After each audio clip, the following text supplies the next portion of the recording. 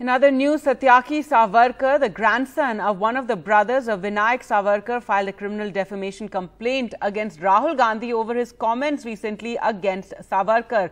The grandson said his lawyers have moved the city court with a complaint under sections 499 and 500 of the Indian Penal Code. Speaking about his complaint against the Congress leader, he said that Rahul Gandhi told a gathering that VD Savarkar had written a book in which the latter stated that he and his 5 to 6 friends were beating a Muslim man and that he felt happy. He added that Rahul Gandhi's statement about VD Savarkar was false, malicious and aimed at insulting him. So the complaint is about criminal defamation.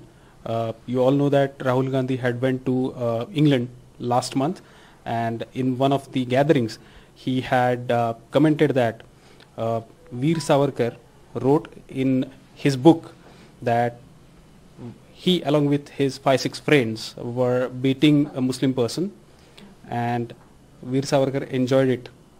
So that remark is actually an insult, because the incident that Rahul Gandhi is talking about is imaginary.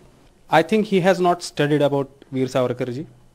He has not read his literature, and to gain some political mileage out of it, he is commenting or he is making baseless allegations. And let's just take a look at what Rahul Gandhi had said in his speech at the Cambridge University on the 5th of March. और सावरकर ने अपनी किताब में लिखा है, अगर आपने पढ़ी हो, उनकी किताब है, उसमें लिखा कि एक दिन